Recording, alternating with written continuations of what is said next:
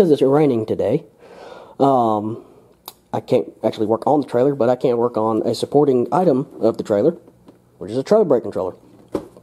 And I'm installing it on a GMT400, my Yukon, which is, GMT400 is 88 to 98 GM trucks and SUVs, the CK series trucks and SUVs.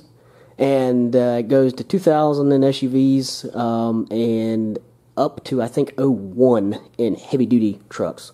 But, yeah, if it looks like this should apply to you.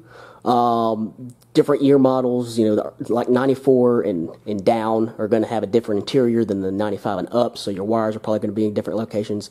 But but it should be roughly the same. So, but yeah, and what I'm installing is a Tekonsha P3 90195.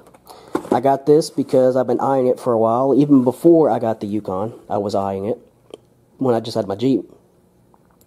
But I obviously never got trailer brakes, so I never bought a controller, so yeah. But I got it mainly because it's basically the best of the best in its price range, roughly. You know, people go on brand favorites and stuff, but Tekonsha's, you know, up there is one of the good name brands, and it suits my application, and it has a bunch of different features that I may or may not use, but it's got trailer presets. You can and different color screens, and just a bunch of different settings that come in useful. But this is a proportional brake controller. There is time delay and proportional brake controllers, and then there's the OEM, which are integrated into the computers and whatnot. But the time delays, which is not this, the time delays are usually the cheaper controllers. And the way they work is once you press the brake, it sends a signal to the controller, and then on a time delay, it slowly ramps up the braking power till you get to max gain that you have it set at. That's the way it always works. The proportional brake controllers like this one, you know, basically have an inertia sensor in it, and if you get on the brake slow, it will slowly apply brakes, and might not even get to your full gain setting that you have it set at. It'll go up as much as it thinks it needs, based on your deceleration. Now, if you get on the brakes hard, it'll shoot up to almost max gain, if not max gain, depending on how fast you're stopping, and then ramp down. This controller also has a boost setting, which will boost the brakes initially, and then drop back down to an acceptable level based on deceleration for really heavy loads. And that's all in the instructions and whatnot. It's got a bunch of different settings. But as far as Tekonsha, it basically is the top of the line, unless you get to the Prodigy RF, which is honestly basically a commercial-only application, or someone who has multiple vehicles with one trailer. It's, you know, completely different ball game. You actually mount the controller to the trailer, and then there's a little controller you mount in the truck. But anyway, I also got some nuts to go on the terminals, auxiliary terminals on the fuse box. I got this, but I don't think I'll need it. It's just some cable for, you know, got it from Eve Trailer, but I don't think I'll need it. I might use some of it, because it is heavy-duty wire, and I do need some heavy-duty wire to extend some wires, I think. This is everything that comes in the box. Got your pigtail. Got a couple different brackets. Got bolts and screws. Here's the other screws. Self-tappers to mount it. Screws for the wiring. Some butt connectors. A bag, which is nice. And in the bag is the controller. And instructions. And here's the controller. So now I'm going to show you where I am going to mount it. Now, where I decided to mount it, I really don't want it way down here. And I don't really sit close, but I sit high. A little short, on the short side. And so I like to sit high to where I'm, you know, can see over the hood and whatnot. It's safer than sitting way down low. And in doing that, my knees are kind of close to the dash, so I don't like anything being really close right here. So actually what I'm going to do, I got this old bass knob that's not connected to anything anymore because I took it out. It didn't really, it was more of a crossover than a bass knob, and it didn't really work right. So I took it out, but I left this up because I had all the wire ran. So I'm just going to take this off, and I'm actually going to mount the controller roughly in this same location. So, just so it's easy access, I have, you know, I can still get to my outlets down there and stuff like that. And it's easy for me to reach. I don't want to have to reach way down under the dash in order to manually do the adjustments. So yeah. And the brake wire, at least for like the 95-ish and up, right there on the bottom, on the left side, there's a white wire. And above it is a pink wire. That white wire is your brake feed. And on the back side, there it is again. There's the brake feed. And then I have my alarm wiring and everything else. When I did my alarm, I actually went way up to the top and connected to the controller itself. That's a pain in the butt, and I would have to take the alarm off, dangle the alarm down to get up there. I'd rather not do that. Plus, I didn't like the way I connected it. So I'm just going to tap off of this wire right here and use that for the brake controller. Now, as far as the brake wires, all right, now this is where it might deviate. If your truck came factory with a tow package, it's already going to have all the wiring you need. Now, you're going to have to do some digging and make sure it's got it. Go under the hood, follow the frame rail, and see if you see just kind of something by itself with two wires that are folded over. I don't remember if they're already open. They might not be, but there should be a wiring harness, if you do, that has some wires turned over on themselves. It should be a blue wire and a red-orange wire. Those are, the red-orange is constant power to power accessories on the trailer. The blue is trailer brakes. Now, at the rear of the vehicle, if nobody's messed with it, it's going to be wrapped up on top of your spare tire, usually. So dig around and see if you can find that. Again, that's all the wires you need to hook up a 7-pin connector. Now that blue wire is going to the trailer brake controller for the trailer brake feed. And again, the orange wire is going to go up to here, the fuse box, and it's going to go on one of those accessory lugs. It's going to go on those accessory lugs because those are constant power. That's the way it's designed. It should, sometimes anyway, have a square lug already on it. That square lug is going to go on one of those terminals and tighten down. I'm actually going to get my power for the trailer brake controller also from that post. So I'll have everything under here, under the hood, and then I'll just connect my trailer brake to that wire. So yeah, let's get started. I think I'm going to use this mount. Now, a quick tip. This plastic bracket right here, these holes are not threaded. It's plastic. You take the fine thread ones, and before you even put this bracket on there, run these screws in and cut the threads, because there is no threads in there. It should be fairly easy, just be careful, because these are thin plastic tabs. You don't want to be pushing and torquing on them and break them. But yeah, before you put this bracket on, run the screws in, run them back and forth, and make sure the threads are good before you put this on. I was wondering why it wasn't coming in and dropped and almost lost a screw, and then I realized there's no threads. So yeah, tap these threads first. Another thing with this brake controller, well, another reason I got it is some brake controllers you have to mount almost, fully on, and you can tilt it a few degrees. This one, you have to mount it going directly forward, not to the side, but it can go 360 degrees around. So you can have this straight up and down if you want to, or even upside down and hanging from the ceiling if you wanted to. But yeah, that's another reason I got it, because I didn't know how extreme of an angle I was going to put it on. That's actually, a decent spot, but like I said, I'm going to take this out, And I'm going to put it right here. Now again, you can mount it traditionally, which is under here, way down here at the bottom, which people usually do it, but that's really honestly right in the way of the brake pedal. And way over here isn't useful. Some people mount them right here. Like, that's right where my knee is. Like, my knee sits right there and even touches this, my CB mic. So right there won't even work remotely. So, yeah, you can mount it getting kind of sideways off kilter, which you can't really do unless you have a timed controller.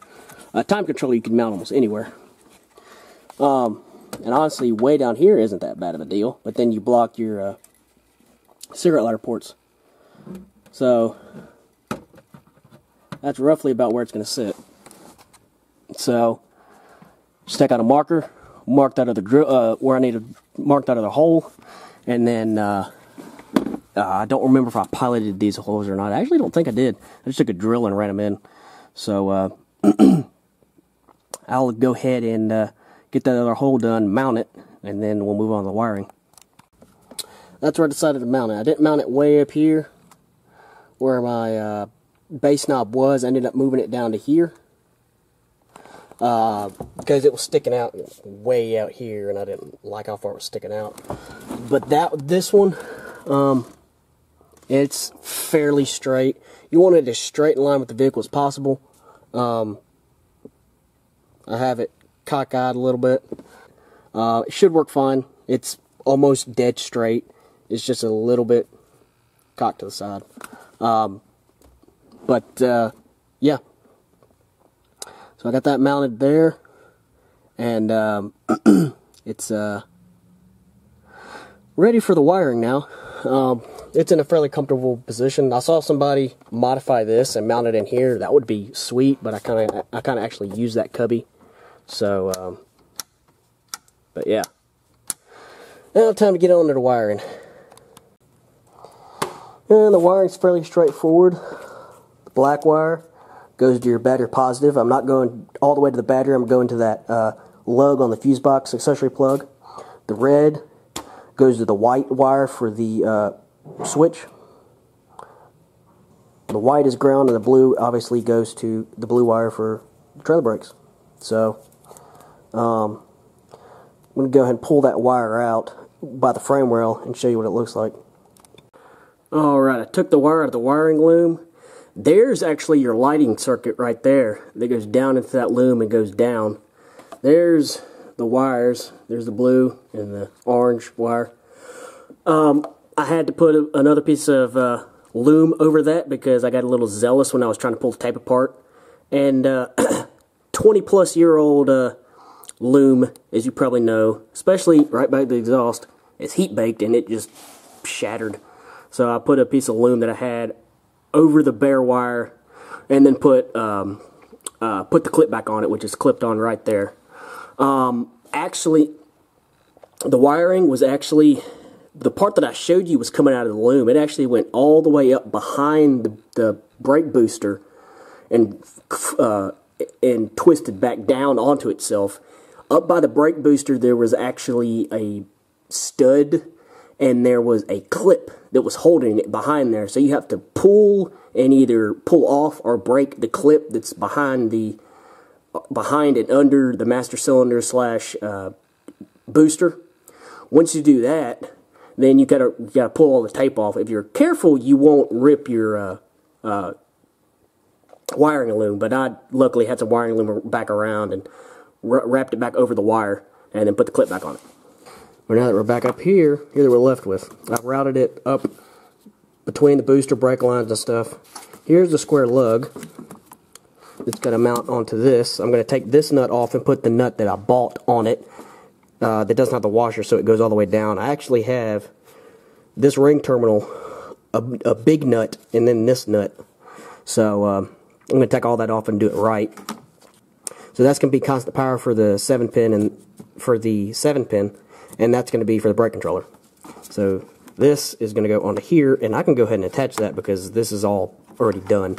Then my blue wire I'm going to have to extend, so I am going to use some of that. I'm going to use some of that wire that I got. This wire, and the black is going to be what I'm going to use for the power. The white is what I'm going to use for the brake controller. I'm pretty sure. Yeah. Per the instructions, the black, I'm going to stay black with black for the power, and then white's going to be for the brake controller. So I'm going to get all this stuff routed and where it needs to be, and I'm going to go through a hole that I already have drilled, that I have some stuff already going through, which is that right there.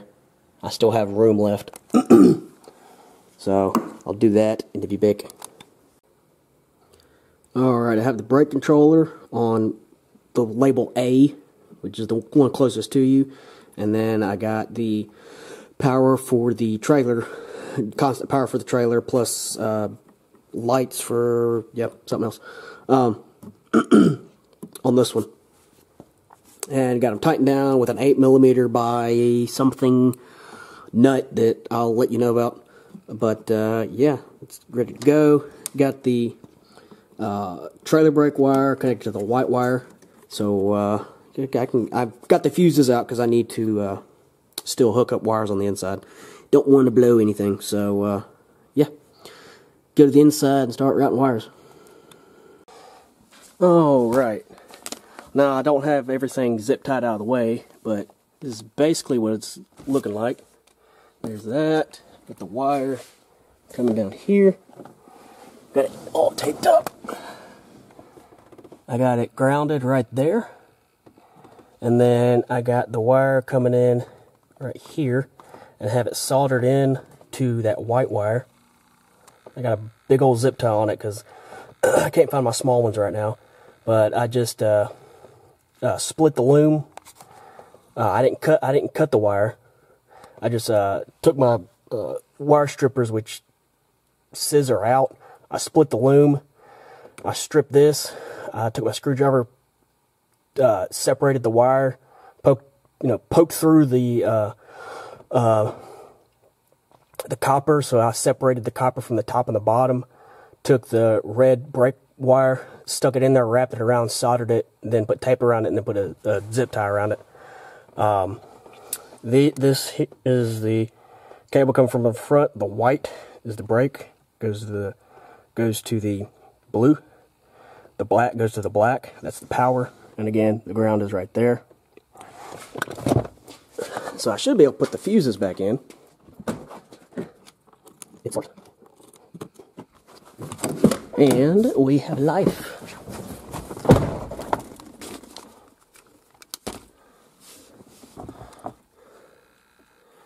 Let's see.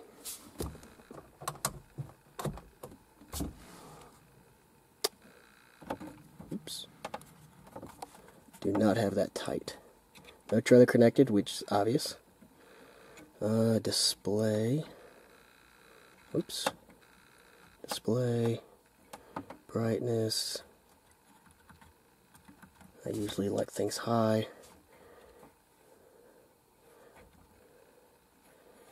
Color, obviously. Green. Light green. Just, ooh, I love that. I always love the magenta color. When October comes around, that's what I usually turn my lights to, is magenta. That's dull pink. So let's go back to green. I know. Brake type. You can do hydraulic with this, and I'm way off the screen. Hopefully that was in. But obviously we're doing electric. My application, yep, no trailer. Help will actually language troubleshoot. There's a troubleshooter, which is cool. Tells you the voltage. Tells you stoplight. So press the brake. I got 12.2 volts coming through my stoplight switch, so that's working. Output voltage, 2.1 volts, because I think that's what the gain's set to. Oh, the gain's set to 11.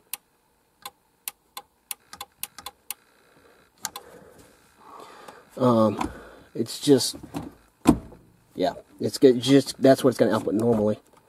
With no connected output current, it's going to be no amps because, yeah, no amps because nothing's coming through the brakes, so you're not going to get any reading. Man, I got to tighten that down. Battery voltage again. So it's just an easy thing to do. And that is, well, there's more on display. Contrast. Oh, that's cool. I'll leave that where it is. No trailer, yep. Brick type. That's pretty much it. Now it's not going to let you do any... Oh. Okay, so it will let you do the power settings. Maximum power, I guess, is 14 volts.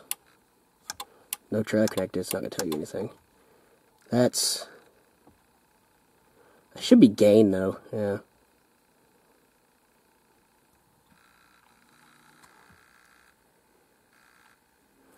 But, yeah. It's not going to let you do anything, but, yeah. And that should blank out. There should be a timer, and, after the vehicle's, idled, it should turn itself off. Which is why you connect it directly to battery and directly to ground. I think there's like a low voltage, there's a low voltage sense, and there should be a timeout function where if it senses 12 volts for a while, I think it turns itself off. But, yeah, there's where my trailer brake controller is. This is where I'm going to be sitting, so the steering wheel's not going to be that high. But that means all I have, and I'm going to be sitting farther forward, my seat's all the way back. So it just has me reach down, and I can manually do it if I have to. So, and that's it. Tekonsha P3 install. Yeah, I just got to tidy up the wires underneath, and that's it for now. I'll, again, like the trailer brakes, once I actually get a chance to get everything hooked up and wired up, I will, I guess, go through some sort of setup with the trailer brakes. Then,